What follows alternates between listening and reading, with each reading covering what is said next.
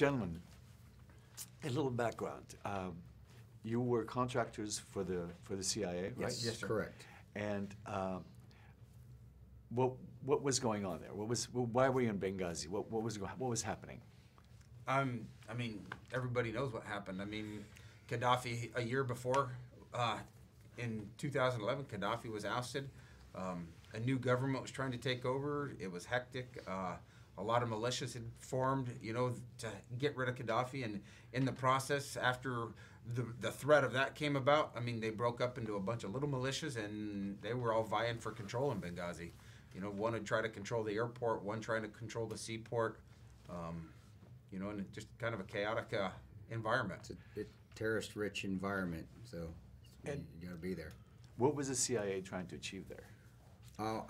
Again, like a terrorist-rich environment. We're there to, you know, we're there to counter terrorism. And whenever there's a vacuum of power, like when a dictator is overthrown, the militias and the terrorists come in to try to vie for power.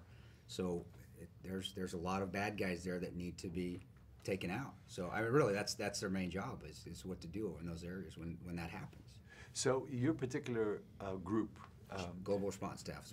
So is that what you guys do? You go and take out the terrorists, or you protect the compound? No, we're there to protect. Our whole job is to protect the case officers that work for the CIA, so they can do their job. I mean, you know, whatever they're going to follow the rules that they got, the orders that they're taking. Our orders are to make sure that they can do that. And you people that see the movie and see Secret Soldiers of Benghazi, there's a scene in there that shows what our job is, and it's excellently done. So when you go see the movie, not only are you going to see the battle, but you're going to see a backstory of what GRS is. So they'll get that in the movie, and that's what these guys do. Now there was in the movie there's a conflict between the head of the CIA. Chief Bob. Chief Base. Oh, Bob, yes. He's Bob. my favorite guy. Me and him get along like this.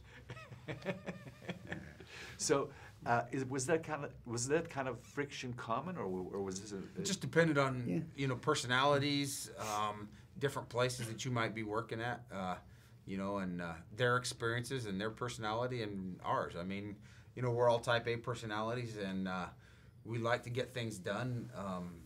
And we're used to doing that, and we're used to thinking outside the box, and that's why they hire us, because of that. And you know, it's sometimes we rub people wrong. TIG had the most experience with Bob, so you want to talk about him personally? No, go ahead. All right, I can't answer that one. Ditto. Or can I do ditto? Yeah, ditto. I mean, I got along with Bob, you know, for the most part, but Yeah. you know, I didn't, you know, personally, he was an all right guy, but as for the leader in the situation that night, he wasn't really the man for the job. Yeah. Were you at that time? You were obviously very aware that nobody was coming to help you guys. But how was that a typical situation with so many bases? It depended on the country. Right. Libya wasn't. We didn't have military assets there, so you know, so we knew that really all we had was each other to rely on. Now, because of ambassador and Stevens was no low-level ambassador. This guy's a high-level ambassador because he was missing and presumed probably dead or kidnapped. That was surprising that they didn't send support to at least help him and get him. And there are supporting units in the area. But as far as what we were concerned, and you see the people see the movie, we turn it into a joke. Like, oh yeah, I hope air support's coming, you know, rolling our eyes and sarcasm. But it was surprising because of the level of ambassadorship that Stevens was, and because he was missing for 6 hours that nobody showed up. Now this thing has ended up. The whole story's ended up being has a whole political dimension now. How do you feel about that? Don't like it. I mean, that's really what kind of pushed us to even write the book, you know, because we're not public people. We never were before this. And there was misconceptions. There was untruths being told, not necessarily always by politicians, but by other people out there trying to spin this story to make it for their own benefit, you know.